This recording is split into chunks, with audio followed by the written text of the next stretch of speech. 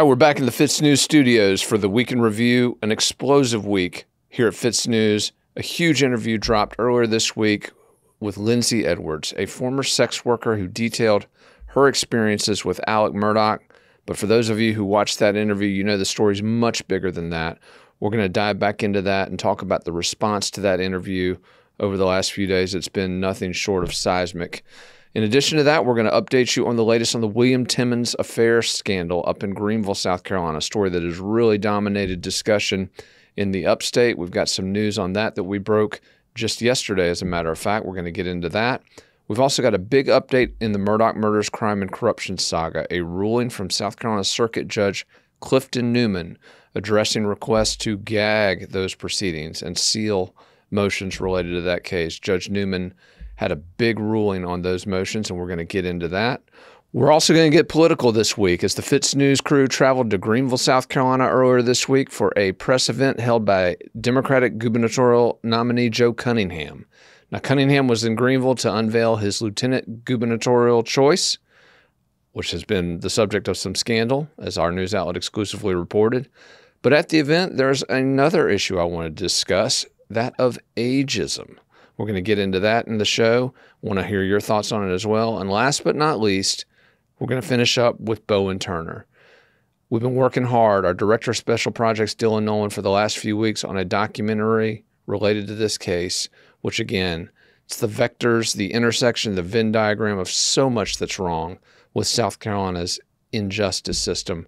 We're going to dive into that and let you get another look at that amazing documentary that Dylan did, which drives home everything that's wrong with South Carolina's justice system. All this and more coming your way, folks, on the Week in Review.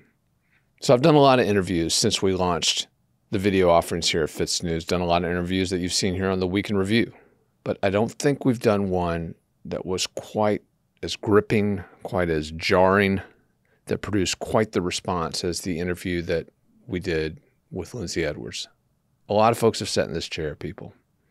Been asked a lot of questions. Broken a lot of news. But again, I don't think anyone who's sat there has had quite the impact that Lindsey Edwards has had. And I wanted to get into that a little bit. Lindsey, if you watch the interview, you know she's a former sex worker from the Low Country.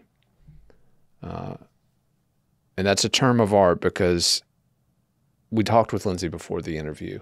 And she said, listen, there were some times, yes, this was a job that, sometimes I even enjoyed it. But it was a position that she was forced into when she first started. And as it relates to Alex Murdaugh, the second, third, and fourth times that she was with the future killer, accused killer, she was not a willing participant. So in those cases, Lindsey uses the term trafficked. And I think that's important because that is the bigger story here, to me anyway, is this culture that we have somehow allowed in our state and our country where the right of a woman to, if she would like to engage in this, is completely taken over by pimps, madams, enforcers who work with law enforcement, dirty cops. It's just unbelievable. But the story that Lindsey told, again, is much bigger than Alex Murdaugh. But I did want to start with a clip from that interview where Lindsey talks about one of her experiences with the former attorney from Hampton, South Carolina, who, again, at this time, no one knew outside of the 14th Circuit in South Carolina who he was. But Lindsey found out the hard way just what he's capable of. And here's a clip from that interview. Let's fast forward to late 2014, early 2015. I know you don't have the precise date, but you were dispatched with how many other girls was it? It was usually 2 to 3 other girls in the car. You were sent to a beach house on the Isle of Palms, is that correct? Mm-hmm. Tell us about that particular trip. Well, that was probably like, I guess you can say, like one of the first times that it had sort of like a private party sense to it of like, I guess what was portrayed to me. We all went into the house, even my madam. And it was a group of us. We were going in there. It was apparently like a guy's weekend or something like that. And there was like a bunch of guys there drinking, doing drugs, had a fire going on the deck and eating food, just hanging out and stuff like that, which literally for, I think it was a good, like the first hour and a half that we were there, that's literally what we did with them. We were taking shots, doing cocaine, smoking weed, hanging out by the fire, and just talking and like almost like getting to know them in a way. Mm-hmm. And that's where I met Alex Murdaugh. And I remember that, like, I mean, there was at least enough girls for like everybody that was there. There was one man that was passed out in a room, so I think my madam didn't have to service anybody that night. And they kind of just like had like their pick of the crowd between like the girls and everything, and he attached himself to me in a way. And he was very nice and everything like that, very gentlemanlike at first. And we talked about like what he did for a job, what his name was, where he worked. He told you his name? Yeah. He actually did tell me his name. He told me that he was a personal injury lawyer out of Hampton, South Carolina. And I was like, oh, that sounds really familiar. I was like, I live in Beaufort. And he's like, oh, you live in Beaufort? And he's like, oh, I like you more already. And like we kind of connected on that. We talked about different places to eat in Beaufort, like Alvin Ord's, Plums, Paninis, stuff like that. So he's treating you with respect. He's engaging you in a good conversation. So I mean, like I felt safe at that point. I didn't feel like it was really that bad of a situation. I was in a lot worse situations before, and I was unfamiliar with people going to like hotel rooms with random people that just came off a back page and stuff, where I was extremely uncomfortable because I had no idea who they were. So I guess you can say having like a more like one-on-one intimate conversation with somebody and actually getting to know them more than just a fake name kind of put me at ease a lot more. And spending time with them, talking about different alcohols and stuff like that, and drinking and just different stuff to do around the area, it wasn't that bad at the point, like at that moment. Sure. And when it came time to actually have to service them, like my expectations were still pretty high. I was like, okay, shouldn't be that bad. I've already done this a good like hundreds of dozens of times at this point. I was like, this shouldn't be that bad. I mean, he seemed like a really nice person, but I was violently choked with both hands, like being pinned down to the bed in a way by my throat. And it was to the point where I couldn't breathe. By him? By him. By Alex Murdaugh? Yes. At this beach house? Yeah. And I was pinned down to the bed by my throat with both hands, to the point where it was like almost like I was blacking out. I was seeing spots. I was seeing stars. I was beating and scratching on his wrist as much as possible to get him to stop, because I thought at that moment I was going to die. And it was also while being violently penetrated.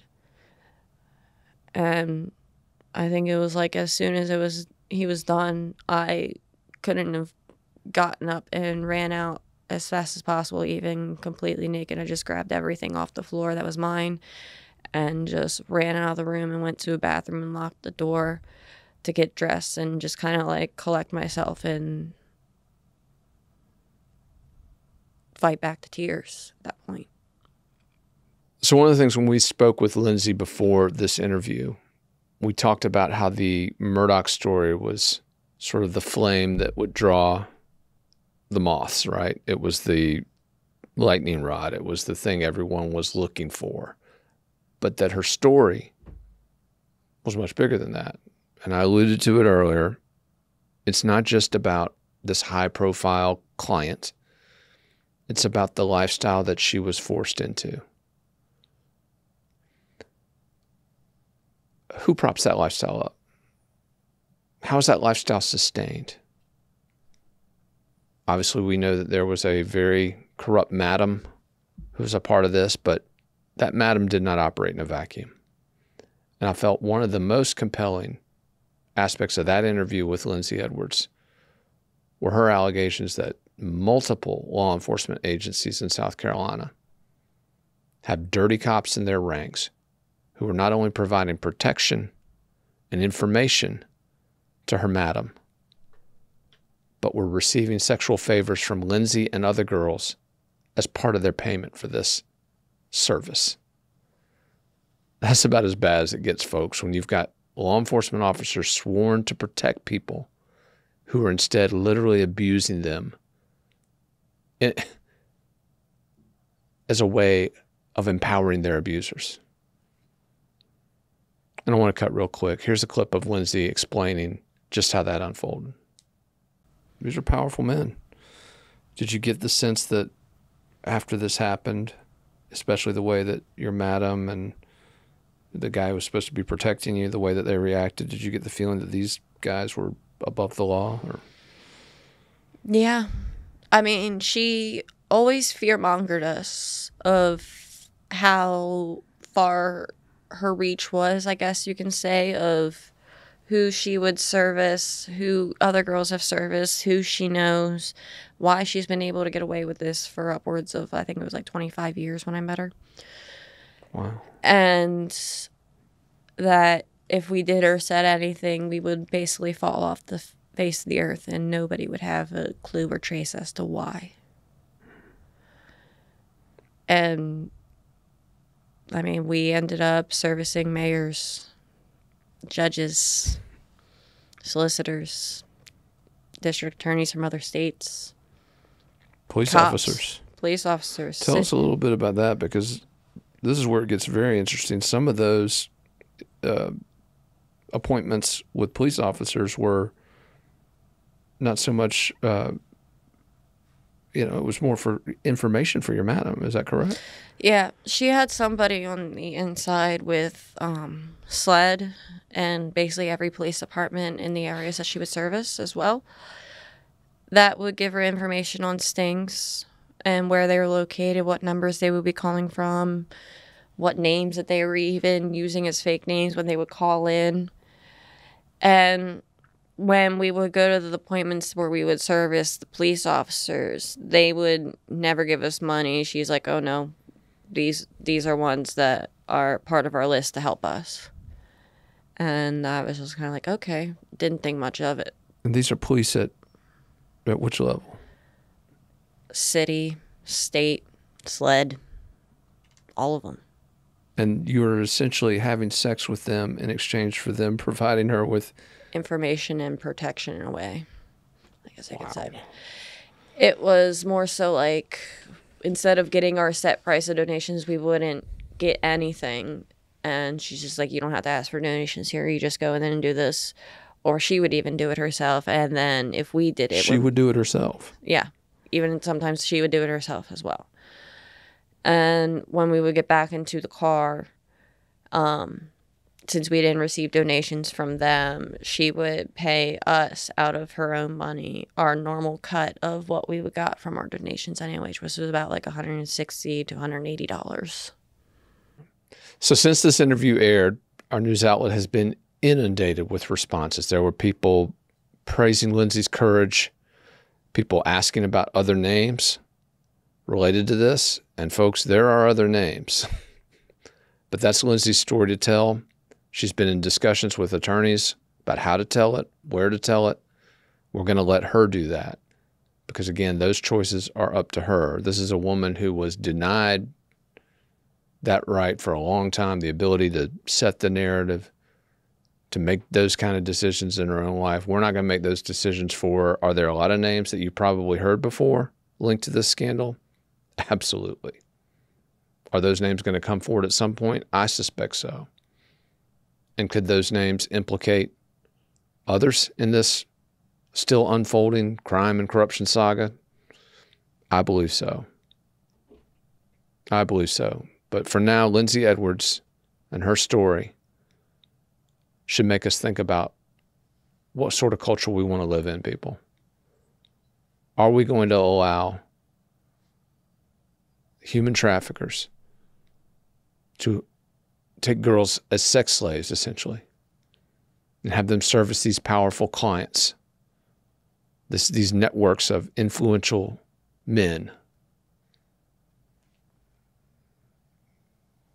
Something's got to give, folks. And if Lindsey Edwards and the interview that she gave here this week is the straw that breaks that camel's back, that gets us on a road toward a serious conversation in this state about human trafficking, not just lip service from politicians, then her courage will be rewarded. But from my perspective, the woman that sat in this chair, most courageous person we've ever had on. And I just can't thank Lindsey Edwards enough for trusting us to tell the story right and for having the courage to see this thing through as it moves forward. So stay tuned for much more on the Lindsey Edwards front as we continue to work with her and work with those who have been impacted by this in an effort to not only get to the truth about what happened, but to try to get the sort of changes, just like we're working with the changes in the judicial system, judicial reform in the state, to try to create the sort of change that's necessary to keep what happened to her from happening to other girls. All right, so another big story that we covered this week involves William Timmons, the South Carolina 4th District congressman who has been at the epicenter of an affair scandal, one which has dominated discussion in the South Carolina upstate, thanks in no small part to the husband of the woman he was allegedly sleeping with. That man's name is Ron Riles. If you remember, FITSNews traveled up to Greenville a few weeks ago, did an exclusive interview with him, which pretty much broke the internet, folks. It was an incredible discussion in a church that Riles painted pink to draw attention to this issue. That's one way to do it. But as we have dug into this issue and looked at the Timmons saga from all different angles, one of the things we wanted to do was dig into financial records, property records, any other papers that we could find which would lend some context to this story, because these things don't happen in a vacuum. Moves that people make don't happen by accident. And in fact, when we broke this story, I want to remind people we didn't intend to break it. We'd received rumors about Timmons and this extramarital affair, but FITSNews, again, libertarian. We're not going to dive into somebody's bedroom and deal their dirty laundry. That's not what we do. And everyone knows that's not what we do. Timmons people know that's not what we do, which is why we didn't ask Timmons for a statement about the affair allegations, which is why we never told him we were planning to run an article, because we weren't. Timmons gives us an unsolicited statement asking for prayers for privacy as it relates to difficult personal matters. Again, this was calculated. This was calculated. And I think we found out a little bit more this week, just yesterday, in fact, a story we published about how calculated it may have been. 16 days before Timmons issued that statement to our news outlet, there were documents filed in the Greenville County Clerk of Court's office. 2 property documents. One was a deed transfer where William Timmons deeded property to his wife, Sarah Timmons, 5.41 acres in Greenville County, a very valuable piece of property where a major construction is currently underway. Don't know a precise value on this property, but it's significant. But that wasn't the only document filed. In addition to the deed, there was an option agreement that was filed. And this option agreement allows William Timmons to buy the property back from his wife at any time over the next 6 years. In fact, there's actually an option for 2 more years. And those dates, incidentally, coincide with the timing of Republican primary elections. So it's almost like he's purchasing options for his political future. But within that option agreement was something that I found very suspicious. It's a confidential agreement that was signed by Timmons and his wife on May 30 of this year, 2022. And that confidential agreement governs the repurchase of that property. So Timmons has entered into a secret deal with his wife over a piece of property that he has given her. And according to my sources, this deal was entered into shortly after Sarah Timmons discovered her husband's latest alleged infidelity. Again, I don't care about affairs, people. I really don't. We would never have written about this. Never have written about this if Timmons hadn't made it a public issue with his statement. But when you start going into confidential, secret real estate deals, because that's what this looks like. It looks like he's purchasing his wife's silence with this huge piece of property. And by the way, Sarah Timmons has been quiet as a church mouse since this story broke, not a peep. It's just suspicious. Again, I don't know what that deal was. But this man is a U.S. congressman. He is running for re-election in November. He is the Republican nominee for this office, which, by the way, he decided to leak the story, literally 2 weeks after he wins his party primary. Very convenient timing. But nothing about this is right, people. Nothing about it's right, whether it's him leaking it or whether it's these questionable property deals. But I'll tell you one thing. Timmons went on the radio in Greenville, South Carolina 2 weeks ago and attacked this news outlet, the very news outlet he used to get this into the bloodstream, attacked us as gutter gossip. We made a decision right then to pull every piece of paper that this guy has ever put his hand on. Ever. So William Timmons, we're going to find out what that confidential agreement included, one way or the other.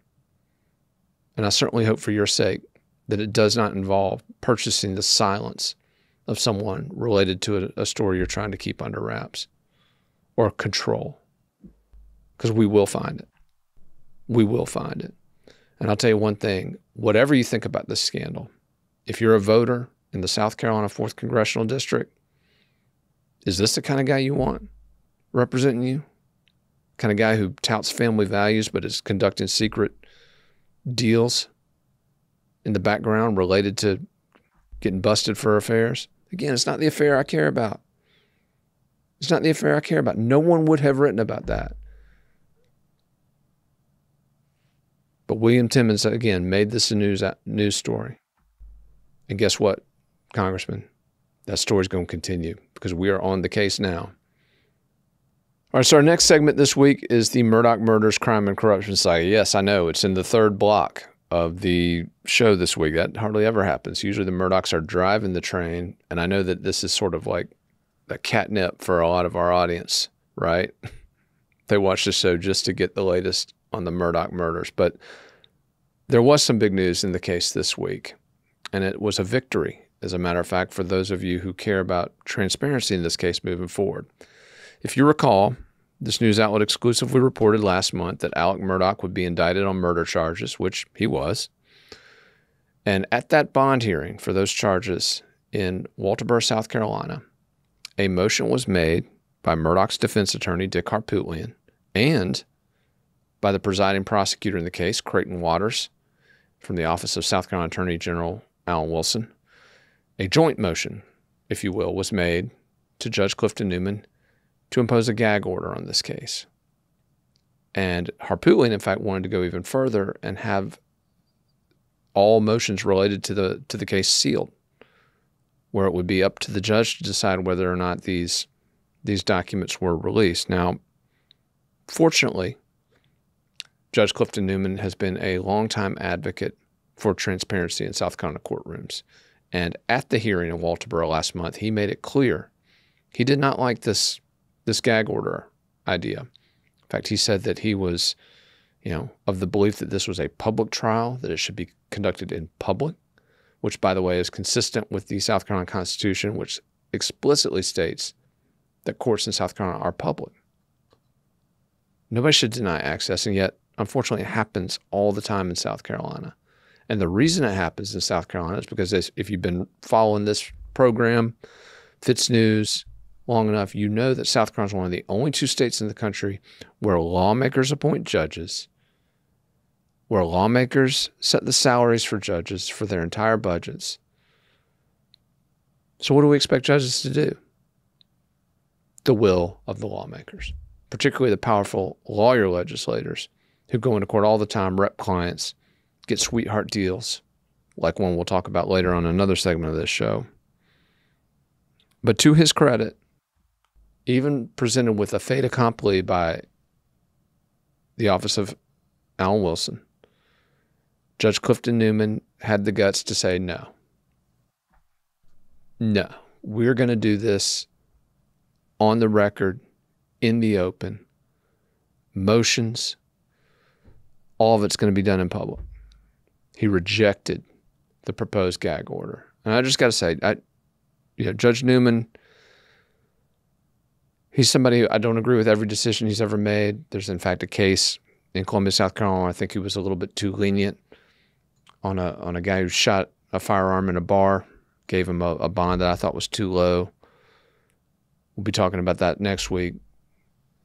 But on these high-profile items, whether it was Alex Murdaugh's bond last fall, and whether it was this gag order, Newman has been put in a position where he could go one way and side with that status quo, with that secret system, with that catering to lawyer legislators. Because, by the way, Murdaugh's attorney, Dick Harpootlian, a very powerful state senator, very influential in deciding who judges are, not just at the state level either. Harpootlian's got influence in the Biden administration. He's got influence over the federal bench as well. But Newman said no. He said no, and as a result, this trial of the century in South Carolina, which should be open, because, again, it's not just a trial of Alex Murdaugh, folks. This is not just one person or one family or one law firm or one corrupt cabal down in the Low Country on trial. The entire system of justice in South Carolina is on trial in this case. Now, I do want to point out, because the Attorney General's office has gotten a lot of grief, including grief from my news outlet over this, I do want to point out Alan Wilson spokesman Robert Kittle has spoken with me on several occasions this week, and he has reiterated, Will, we can't talk anyway. We are bound by the rules of professional conduct not to comment on these pending cases before trial. So their argument from the beginning has been that this doesn't change anything for them. And that's a viable argument, and I do want to make that point.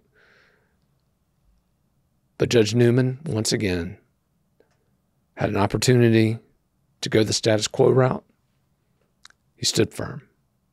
So props to Judge Newman, and as a result, we're going to have a much more open process as this trial moves forward. All right, so in the last segment, I forgot to mention, that our news director, Mandy Matney, has a big story up this week that's riffing off of the report that our executive editor, Liz Farrell, did the previous week regarding Hakeem Pinckney. Now, Liz Farrell, of course, walked through this Hakeem Pinckney saga from the beginning to the very end. And Pinckney, of course, the quadriplegic taken advantage of by Alex Murdaugh and his network of co-conspirators.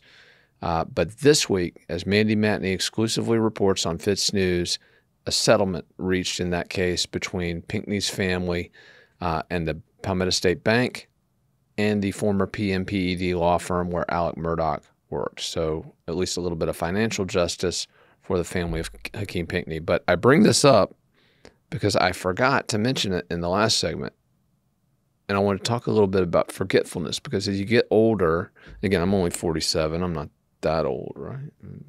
It's this gray beard, right? If you're not watching I'm on the gray beard here, which I blame on my multiple children. But as you get older, you forget stuff, right? I mean, everybody can relate to that. But we had a discussion on the car ride back, and this is what I want to talk about. Dylan and I went to Greenville. Dylan Nolan, our director of special projects.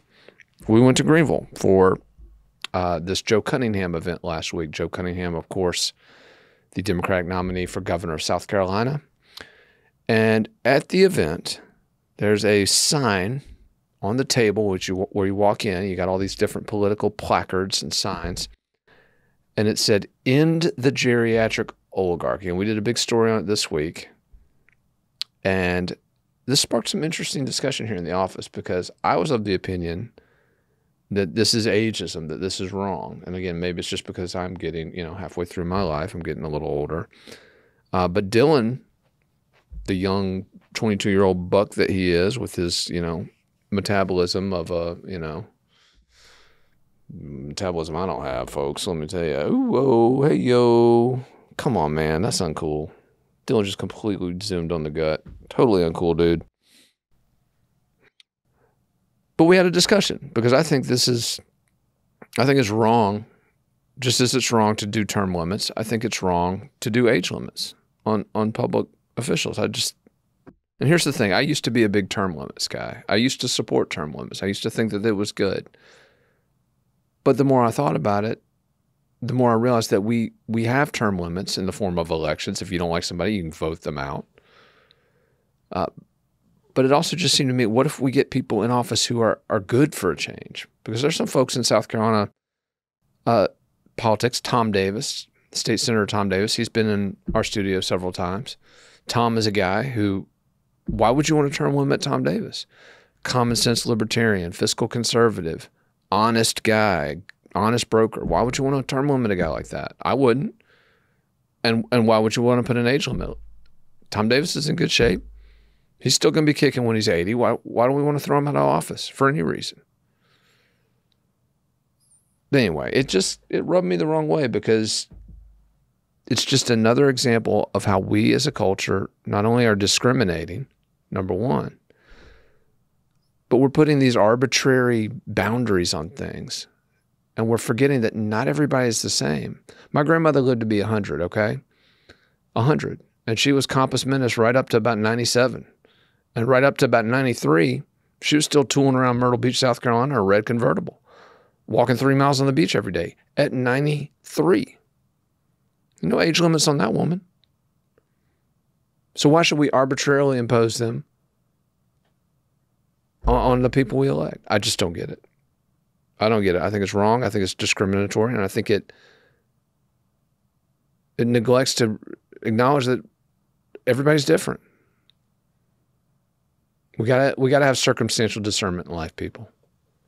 We got to be able to look at one person, one situation, and say, okay, there are differences here, and they're not bad. They're not bad. But ultimately, we got to trust people to make the right decision. Can we do that in an era where most of the media is feeding them the same pablum, the same pre-approved garbage? Maybe that's the problem. Maybe it's not the problem that some of our elected officials are old. Maybe the problem is that the organs of communication they're using, the institutions that they're propping up, just spoon-feeding the same stuff to people. Maybe that's the problem. So maybe it's the young bucks like my friend Dylan Nolan taking the tapioca pudding from the status quo. Maybe that's the issue, not the Dylan's laughing at me. You got some tapioca pudding on your chin there, Dylan. I wouldn't know what that is. I'm not old.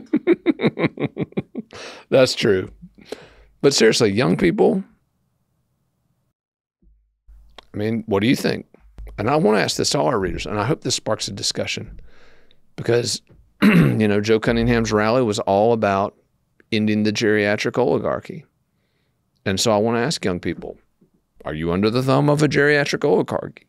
And, oh, by the way, if you're Joe Cunningham, you just indicted your entire party's leadership: Joe Biden, Nancy Pelosi, Steny Hoyer, Jim Clyburn. And that's a nursing home. Talk about tapioca pudding. I don't know why I'm dogging out tapioca pudding. I actually kind of like tapioca pudding. Because you're old. Dylan talking trash this episode. But I want to have this discussion. The other discussion that we need to talk about from the Joe Cunningham event involves his lieutenant governor. And I want to get into this a little bit here because I do think it's important.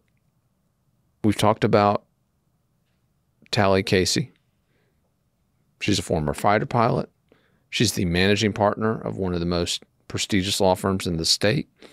Apparently she's got 3 black belts in karate. I didn't know you needed more than one, but apparently she's got 3 ways to break pretty much anybody. So I wondered, when we attended this event with all these amazing attributes, I wondered why Cunningham, Casey's husband, and Casey herself just went overboard extolling her role as a mother and the whole family values thing. And I get it. They're in Greenville. They're in a part of the state where that sells. And I also get it that all the amazing things about Tally Casey, fighter pilot, managing partner, black belts, all those are amplified by the fact she's doing all them while being a mother. I get it. That's sort of an amplifier. But folks, there are some serious allegations against this nominee. And again, they're just that. They're just allegations. But they've been made in open court. Casey has acknowledged some of them in the court filings. And it just seemed to me an unforced error for them to go into that whole family values spiel knowing what's in these court files. And I wanted to talk a little bit about what's in those files today because we have not printed them, nor do I think will we ever actually print the actual documents. We haven't talked about them specifically. But at some point they're going to come out. If not on this news outlet, another news outlet, and if not on a news outlet, in a political mailing. But they are serious allegations. Some of the allegations, folks, I'm going to go ahead and tell you right now, involve the alleged manufacture of drugs. And again, as a libertarian, I don't care about that. Okay? If you want to grow something, make something in your own house. And by the way, we're not talking about pot. I want to put that on the record because I really wouldn't care if we were talking about pot. Okay? We're not talking about pot. We're talking about another plant. Anyway, we're going to get into that in future episodes. But why do you play the family values card with that potentially hanging out there when you don't need to, when you got all these other amazing things? Now, this news outlet has reached out to the Cunningham campaign. We have offered them the opportunity to have Casey on camera to address these preemptively. In other words, we will let her be the first one to specify what these allegations are and what her responses are, basically giving them the opportunity to frame this debate. I've even told the campaign we would let her see all of our questions ahead of time. That's right. I don't want to ambush this woman. In fact, I don't want to ambush anybody that comes to this. I like thoughtful responses. I like letting someone have a chance to think about what they're going to say, because at the end of the day, I think that gives you, who's ultimately responsible for deciding what you think about it, a better choice, a better option. You get to see a reasoned response, a response that somebody's had time to think about. The gotcha journalism, I don't play that game. What do you put? You make somebody blush in a chair or whatever, or make somebody storm out, whatever. I don't do that crap. That's Jerry Springer people. But anyway, we're going to talk about Tally Casey in the weeks ahead. We hope we'll get her in the studio. Maybe we will, maybe we won't. Anyway, we know this is going to be an issue moving forward, so count on FITSNews to continue to cover the latest on that governor's race and the candidacy of Tally Casey for lieutenant governor. All right, so the Lindsey Edwards interview wasn't the only big video we dropped this week. Our director of special projects, Dylan Nolan, has been working long and hard on a documentary about Bowen Turner, the accused teen rapist from Orangeburg, South Carolina, whose sweetheart plea deal drew national indignation. Well, Turner finally ended up in jail, no thanks to the South Carolina system of justice, but he finally ended up in jail because he violated the terms of his parole from that sweetheart plea deal. And the Turner saga is just one that continues to get at me because it perfectly encapsulates every issue that we talk about at FITSNews, whether it's the corrupt judges, the shady prosecutors, the well-heeled defense attorneys who exert influence over those judges. It had everything. It had all the ingredients. But it's bigger than that because not only did it perfectly encapsulate all that's wrong with South Carolina's system of justice, but it has sparked a real movement to change it. The families of the victims and alleged victims of Bowen Turner, they are not going gently into that good night, folks. They are fighting. They are fighting. And in fact, I should have an update next week on the status of that fight, because I'm sitting down with one of those family members to talk about the very latest in their efforts to get some real justice, not for their relative. That's too late for that, but for all the folks that are being put in this situation on a daily basis by a justice system that continues to re-victimize people instead of holding violent criminals accountable. Again, this is not complicated, people. Justice is supposed to hold people accountable for their actions, but we don't have that in South Carolina. We have well-heeled, rich lawyers who are in the state legislature, who appoint the judges, set their salaries, set their office budgets. Those are the ones who make the decisions. Judges aren't looking at the facts of cases. Judges are looking at who's representing who. Anyway, this documentary exposes that. And folks, if you haven't watched it yet, you need to. You need to, because this is a story that we've been telling for many, many months. But this puts it in a perfect half-hour, cases, interviews. In fact, I want to cut real quick. We had one segment, Laura Hudson. She and I used to go at it years ago. We were antagonists, enemies, if you will. But over the years, we developed a friendship and respect for each other, and Laura was gracious enough to come into our studio and give an interview as part of this documentary. I want to cut real quick. Here's one of the excerpts from Laura Hudson's interview in the Bowen Turner documentary. What a terrible case. What a travesty of justice.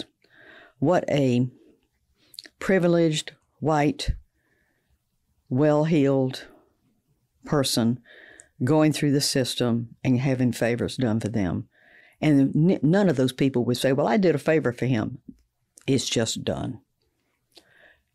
Young man, criminal sexual conduct, accused, brought charges. While he's on bond, he commits another crime, another criminal sexual conduct, first water. Then we have a third one. And all of a sudden we go way past his bond violations, straight to a plea. And the plea was such a sweetheart deal. I mean, there again, makes it sound like a bar brawl. Makes it sound like he just had a little scrap in a drunken bout. He's given YOA, which only carries 6 years. Anyway, they had to plea it down to assault and battery in order to get him into the YOA program, because they're not supposed to put violent offenses in YOA, and that's the Youthful Offender Act, for those who don't know that. Then, where you're going to be on 5 years of probation, and you won't have to go on the sex offender registry. And that YOA, not even being class nonviolent, allows him to get an expungement. So he won't be known. Well, I've never known a rapist that raped one time. I've never known somebody that at age 25 gets up and says, I think I'm going to be a rapist today. We're raising them. We're coddling them through the juvenile system. And there's all this legislation from Senator Malloy and others, and Hutto, of let's change, the judicial system so that people don't have to pay to go into the system. The state has to absorb that. All of these things in Senate 53 are just ridiculous. But there's a movement nationally, afoot to do that. And speaking of the national movement, it's creeping into South Carolina of, well, people shouldn't have to pay bond. Oh, they poor things. They can't do that. Let's just put them on GPS, which is a joke. The Turner case, a perfect example of what a joke it is. When he had on, ankle, he violated. And I don't care how many times you go before a judge, and this is statewide, even in Lexington County. If you say, well, I saw him at such and such a bar. Well, did you tell a law enforcement officer? Did you get a warrant? Well, that's not really a violation, Miss Hudson, and we're not going to put him in jail. Undoubtedly, Mr. Turner has decided that nobody has the right to tell him about anything to do. And then we want him to go back to his parents. What? Who've allowed him to act like this and have hired an attorney, and we want him to be in a home where all this took place in the first place. That don't make any sense at all. Again, folks, if you haven't watched this in its entirety, you need to, because if you want a absolute case study and everything that's wrong with the way that South Carolina's system works, this documentary tells that story. I cannot thank Dylan Nolan enough for his work in putting it together. I cannot thank everyone who participated in it enough for their willingness to put themselves out there and tell their stories.